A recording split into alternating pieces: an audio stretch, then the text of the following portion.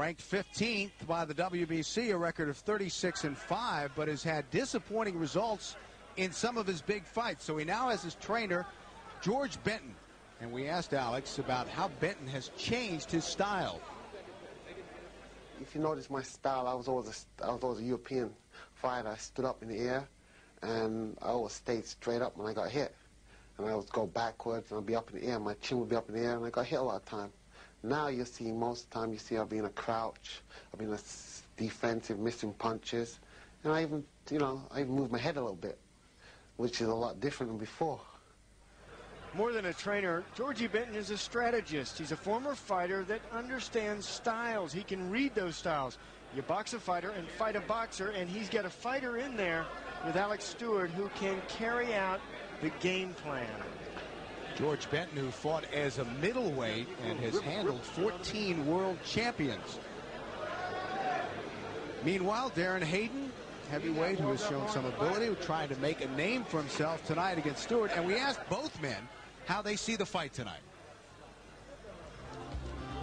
Well, I know Darren Hayden is a decent fighter. He can take a good punch. He has some pretty good boxing abilities. He's an average guy in certain areas. I think he has great courage and stuff. He's stepping in the ring with me. I think this will be his biggest test up to date. I got this thing in my head that I'm a Pernell Whitaker. I'm gonna do a little Pernell. I'm gonna do my squat. I'm gonna bend. I'm gonna duck. I'm gonna move my head, and I'm a boxer. I believe it's gonna be very, very basic. I think I'm gonna have to establish my jab and tap the body. Well, I don't think he would be hitting me that much, but I'm prepared to stand there. I mean, if he does hit me, I'm standing there. Now, if you jump in the water, you're going to get wet. So, he's going to hit me, and I'm going to hit him also, He may throw more punches. He may do all kinds of stuff. I just got to stay focused and doing my thing to make sure I slow him down. And once I slow him down, I should be able to take him out. I'm not taking a slingshot to war, I got my bombs, too.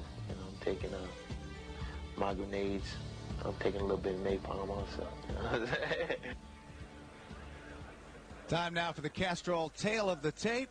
Both of these gentlemen in their early 30s. Stewart slightly heavier at 232 and with an inch reach advantage, an inch and a half taller. And tonight's fight will be under the rules of the Mashantucket Pequot Tribal Reservation. Standing 8 count is in effect. 3 knockdown rule. Fighter cannot be saved by the bell, and a 10-point must system with 3 judges scoring here at ringside. And now up to our ring announcer, Ed Derry. From Foxwoods Resort Casino here in Mashantucket, Connecticut. This evening's big professional boxing card is approved by the Mashantucket Pequot Tribal Boxing Commission. The Honorable Joseph Carlini, Chairman. The Honorable Roy R. Butler, Commissioner. And the Honorable John R. Burns, Executive Director. In the ring at this time, the man in charge of the scheduled 10-round heavyweight bout, referee Frank Cappuccino. And now, my good friends, introducing the principals. First, in the red corner, wearing the solid black trunks. He weighed in at an even 219 pounds. This young man has 14 wins, 2 losses, 1 draw, with 8 knockouts. All the way from Phoenix, Arizona. Ladies and gentlemen, let's welcome aboard Darren Diamond D. Hayden. And his opponent in the blue corner, wearing the solid purple trunks. He weighed in at an even 232 pounds. This pugilist has 36 wins, 5 losses, with 35 big knockouts. A native of London, England, and now making his home in Safety Harbor, Florida. Ladies and gentlemen, here is Alex, the Destroyer Stewart.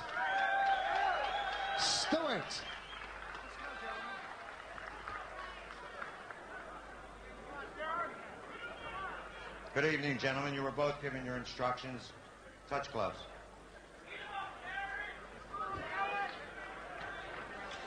Well, short instructions from Frank Cappuccino.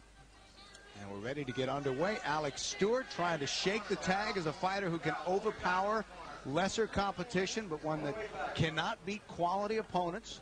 And Sean, he has been in the ring with the best, twice with Evander Holyfield, Mike Tyson in 1990, George Foreman in 92, Michael Moore lost all of those fights. Yeah, he's been in with some bigger fighters. He's lost only the best fighters today.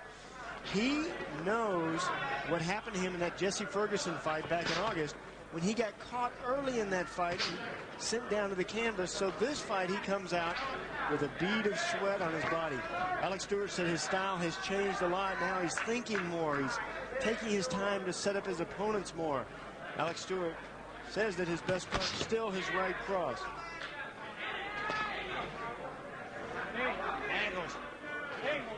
Alex Stewart, such a terrific fighter, good style, good jab. Says he's trying to give fighters different styles now. The Georgie Benton's in his corner, jab outside and fight inside. Using that jab to try to set up his power.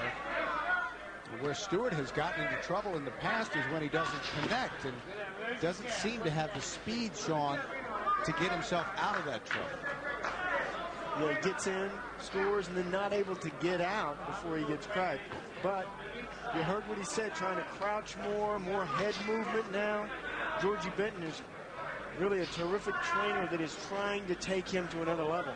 Something that Alex Stewart has needed for some time to reach to the next level. Well, if Stewart wins, it's usually by knockout. In fact, only one of his 36 wins has been a decision. That when we saw him last against Jesse Ferguson, he said in that fight he was asleep.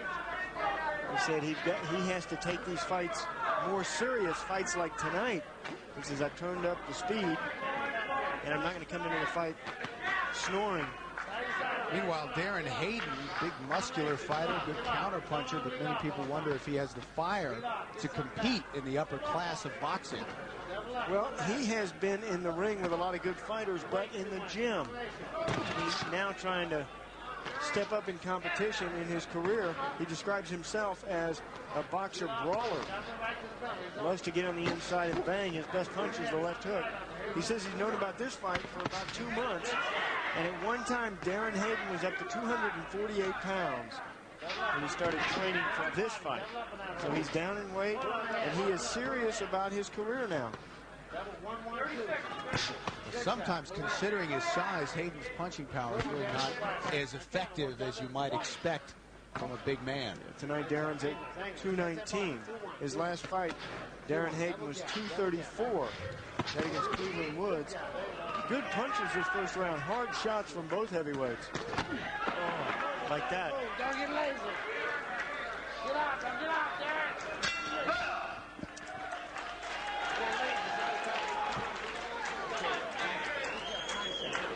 Now, ladies and gentlemen, here is the very charming Lisa. This is Lisa. Listen, every time you jump on it, let's get on the points, let's catch punches, and fire back to the body. You understand? Right? You got it, Bob. That's what he's going to try to jump on you because he can't get to you behind your jab. Right. So your jab is wearing no depth. Now keep the jab going. Keep the jab going. Keep him going back. You're going to slow him down. Right? Okay. Now be good and alert because he's trying to steal you with the right hand. Right? Don't pull away from punches. Get under the punches. Block the punches. But do not pull away, right? Now you're doing just right. Don't rush in. Just take your time. Use the jab. You slow him down. Okay. Okay? And just like you did that round. Be good and alert. Okay.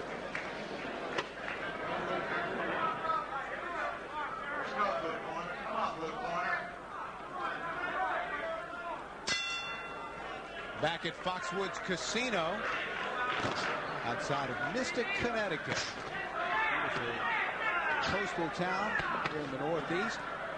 Scheduled for 10 heavyweights, Alex Stewart and Darren Hayden. Stewart in the purple trunks. He wears them in honor of his idol Joe Louis, and Hayden is in the black trunks.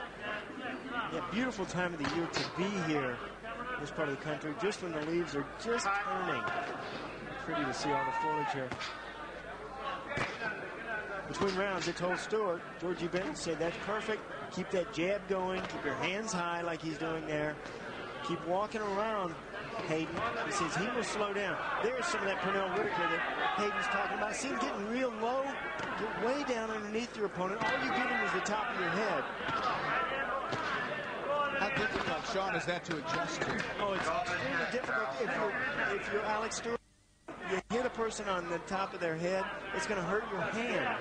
So you have to try to do something to get him back up again. And the way to do that is bringing in your uppercuts. How difficult will it be for Hayden to throw punches from that position? Not difficult at all. In fact, it's more advantageous for him to get down real low because you coil up like a spring. Using your legs? And then you spring out of that with a big uppercut of your own or a big punch of your own. There's a good combination from Stewart.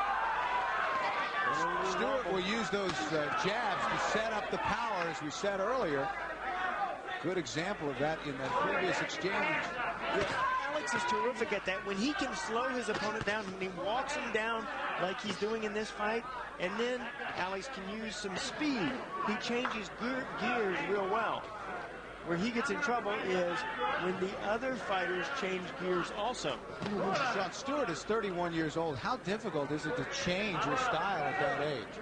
It's very difficult, but the style that they're trying to change, that Benton's trying to change, he's just trying to add to the style that Alex Stewart has already. He's not trying to change it. Once you go to changing like a fighter's feet or the way he throws punches, the way he rotates, that's when you have trouble. These are tools that fighters have used since they were young men. And they're extremely difficult to change, and it confuses a fighter. What Georgie Benton is trying to do is just add to what Alex Stewart has. Watch ahead, says Stewart.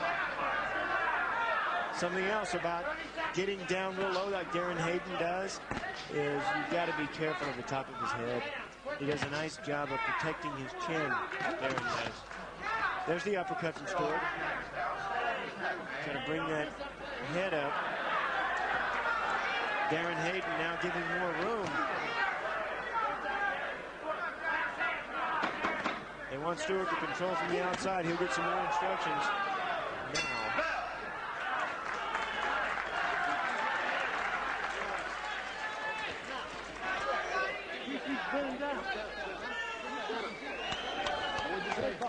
Okay, that's all right, that's all right. Now listen, okay, that's all right, we can't complain about it now. It has happened. Now listen, you're doing a good job. The jab is working good for you. Keep it going. Now you're slowing this guy down, right? Right. Okay, your defense is good. Everything is going good for you because you're working it just right. Close your right eye. Now when you get close, cut loose with both hands, right? Okay. That's working good. The jab is working good. That's the ticket. Don't pull out and away from punch. Get under the punches and test it.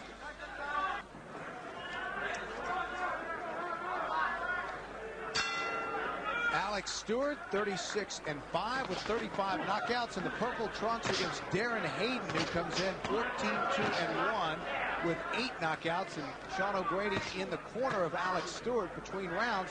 Basically, they said, keep doing what you're doing. You know, and I love the way George Benton tells his fighters. He doesn't want to get him excited. He tells him, I like what you're doing. Just continue with that jab. And it was terrific instructions, and also the tone over there. Sometimes you listen in over the corner between rounds, and it's chaos. Yeah, frantic. And what you don't want to do with a world-class fighter like Stewart is fire him up. You want to let him control the tempo and the pace of every fight that he's in. Darren Hayden, I think, giving a little bit too much room to Stewart. Stewart can pick him apart from the outside, and they know it in the corner of Alex. That's why they're saying use the jab. You don't want to get in there and muscle around with a fighter like Darren Hayden, 6'1", 219 pounds. Alex Stewart, 6'2.5", 232 pounds. Stewart has a 1-inch reach advantage, 77 inches.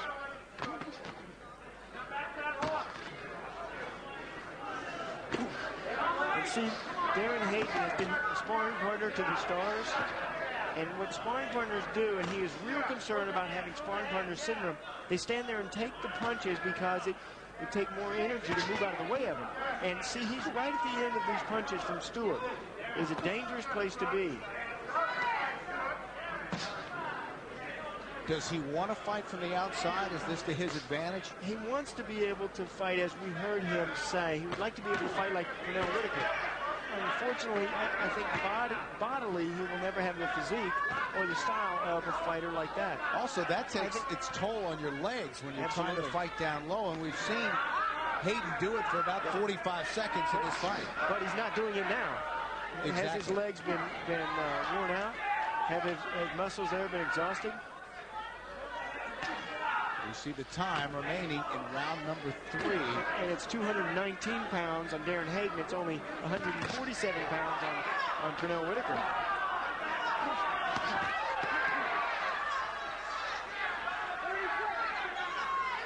Neither fighter able to do much damage so far, although Stewart has controlled the pace of the bout. Yeah, although I do see some swelling right now around the right eye of Hayden. 4 straight jabs, and now finally the right hand as Hayden finds himself up against the ropes and quickly gets out as we near the end of round number 3.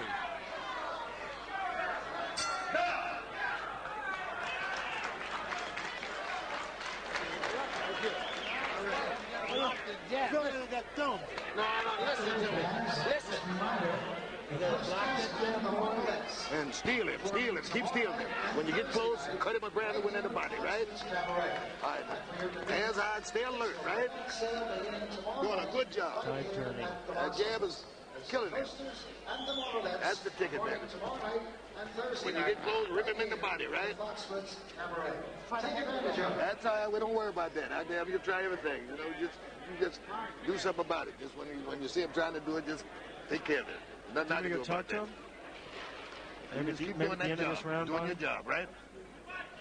Doing a hell of a job. Now, that jab is taking care of business. Keep it going. Now, he's slowing down. After a while, you'll be on the inside. You'll cut him a brand new ass. He's slowing down real good. Okay, go back.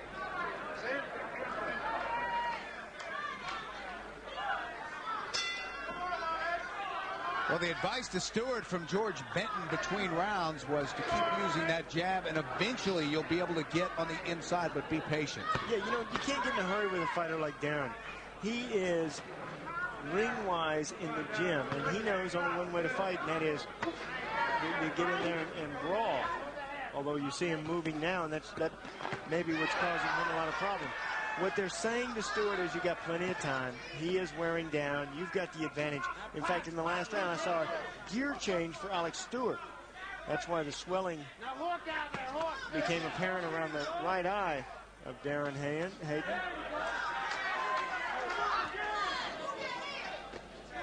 And really the perfect kind of fight for Alex Stewart so far. He is, I think, pitching a shutout. And I think he's also got an opponent who's right there in front of him to take every shot that he's got. He's giving back a few shots, so Alex has to be cautious. Hayden won his first 5 professional bouts and then lost to Everett Mayo for the Virginia State title. That was in November of '90. He then spent the next 3 years away from boxing, but was busy last year with 8 bouts. However, has had only 1 fight here in 1995.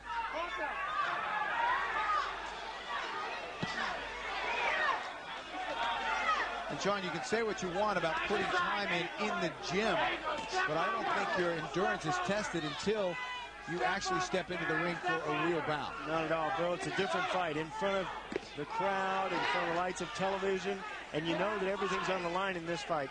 Now, this round, Darren Hayden has gotten back to what he knows best, and that is getting on top of your opponent, swarming him, and punching inside. Darren Hayden is physically not able to be a long-range fighter. And swelling under the right eye now, Darren Hayden. Becoming ever more visible as this fight wears on. Yeah, Darren is a hard puncher. 8 KOs in his 14 wins, but he has more of a thud punch. It's more of a brute power strength punch instead of a snap like Alex Stewart has. Stewart has a cracking punch, crisp. Darren Hayden, good power, but it's more of a forcing punch, like that right there. Downstairs to the body is what they told him between rounds. Alex Stewart following the instructions. Well, Stewart has to know, Sean, that he's running out of time at the age of 31. He is, and perhaps that's why he's so active. You know, he fought back in August. Now here he is again. He wants to fight next month. He wants to fight in November and December.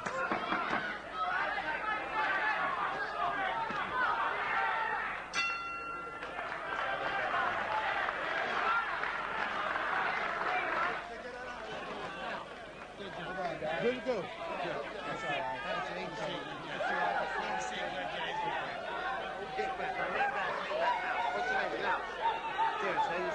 He's cut. Yeah, put that down. He's cut over the eye. He's cut, so keep busy. He's cut over there too. He's cut too. Got a cut over here too. Okay. You can see it. Come in, listen. Now look. He's all right. He's okay. Come in, Nick. Just scratch. Just listen to him. You put them together. You change angles after you hit him, right? Okay. Don't stand in front of him so you can hit you, right? Close the left. Close the left. Can you see me okay? Uh-huh. You sure? Uh-huh. How many? 3. Okay, down here too? Well, I'm good. Yeah. Who's in the way? All right. Good break. You get more time or not? Yeah, you're saying. Okay. Please don't. Get busy with the hands. You got it. Ringside doctor visiting the corner of Darren Hayden between rounds, checking the swelling under the right eye, testing the vision, and the fight goes on in round number 5. Meanwhile, Alex Stewart is also working with a cut. And once again, Stewart is using that jab. There are times when Hayden, who gets sort of caught between styles, fighting upright and then trying to fight low, a la Pernell Whitaker. Now let's go over to the champ, Sean O'Grady, who is with George Benton. Sean? Hell of a job, but just one problem. We just got that cut out, but he's doing a hell of a job with this kid. He's jabbing his kid, he's handling him, keeping him under control. Doing very good with it. What are you looking for in Alex at this point, in this stage, trying to change his style a bit? Well, I'm not trying to change styles, just improve on style. You never change styles. You just improve on the styles. Well, Alex is jabbing better now, and he's getting under punches. See, what we were trying to do is get him a better defense. Yeah, you're not hurrying him up. Why? Because he don't need the rush. The jab takes care of the rush. See the jab? See, that takes care of everything. So you don't have to rush. How about the eye? There's some swelling around the right eye of Hayden. Is that going to be a problem? You go in for that? Well, what we don't look for targets. We don't look for targets. I'm not looking to hit him on the eye because you're going to looking for one spot and you hit him everywhere. Do you think Hayden is fighting the wrong kind of fight plan? He's staying right out of the He's fighting the only fight he can because Alex's jab is controlling the fight. So it's the only fight Hayden can fight. All right. Well, I see some good changes. Keep it up. Very nice work over here. They're very happy. Georgie Benton is quite happy with Alex Stewart. He looks terrific so far. Bill? All right, Sean, thank you very much. You mentioned Alex Stewart. Most of his losses against top-level competition, they were ones that Stewart clearly lost, but in the fight against George Foreman, many people thought that he won that bout, even though Foreman took a split decision. Meanwhile, Stewart continuing to work, and Hayden yet to solve the mystery of the Alex Stewart jab. Now under 30 seconds remaining in round number 5. You see that swelling under the right eye increasing. Yeah, and no hurry from the corner of Alex Stewart. There's why. He's in complete control. He's controlling from the outside, which is what Georgie Benton wanted him to do. He's got Hayden staying out there, which is something that Benton wanted also. It's perfect for Alex Stewart. And that's round number 5.